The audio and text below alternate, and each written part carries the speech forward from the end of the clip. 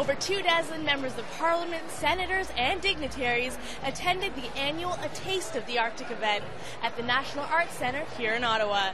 Since 2010, the event has been a celebration of Inuit culture and cuisine, and a highlight on the parliamentary calendar.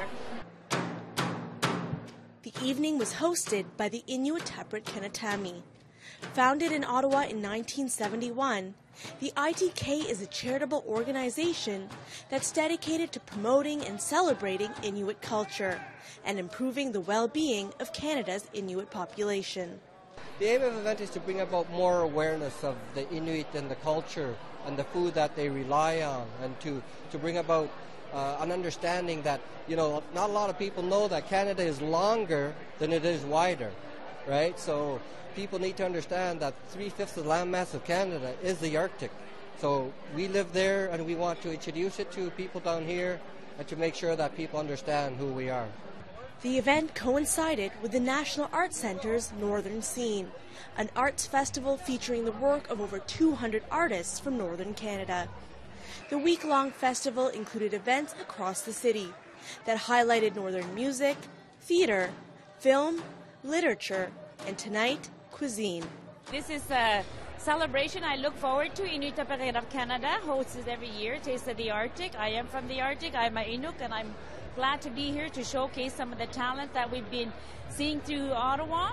And it's really just an opportunity for us to talk about the North, meet Northerners, talk about the Arctic to people that don't know about the Arctic, and really a time to celebrate where we come from and our culture and our history. So, President of the ITK, Terry Odla, feels that events like this will help to keep the Inuit culture alive, and believes it's vital that members of Parliament attend to show their support for today's Canadian Inuit. Not a lot of people can come up to the Arctic, so we try and bring the Arctic to them. And it's going to be like amazing entertainment. The food's amazing. I don't know if you tried the food yet.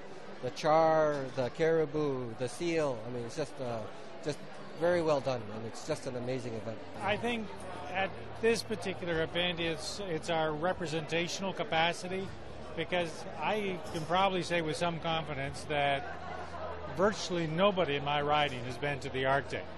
And so if I can speak to others in an informed fashion, then maybe I'm doing it a service. The Canadian North is still a mysterious place for a lot of Canadians, and in fact, an awful lot of members have probably not had the opportunity to visit the North. I did in my previous life as a journalist many times over the years. And as the Minister of the Environment, I obviously have responsibilities in terms of adaptation to climate change, the disappearance of the polar ice cap, and all of the changes that imposes on the people and the environment. So I think it's a wonderful occasion, and it's good to see all of our northern territories come together and do it as a joint celebration. The evening's menu featured culinary treats that are native to Northern Canada, including Arctic char, caribou, and seal meat. Well, I used to live in the Yukon myself for almost 10 years, so anything above 60 is a wonderful thing, but not just in support of my colleague Dennis Bevington, but the people of the North, the seal harvest, the country food, trying to get people back into their regular diets that they had in the past, because as you know, obesity and diabetes now is running rampant north of 60, so these type of events show us in the South what quality food is really all about, and so it's a wonderful event working in a cooperative nature, and it's a great opportunity for people of the North to show themselves off, and it's great. Best food in town. Like, these guys know how to throw a fantastic feast. It's called Taste of the Arctic, and we are getting a taste. I had some char. I'm looking forward to some other food, and it's a great part of our heritage that I love learning about, so I can teach more in my riding.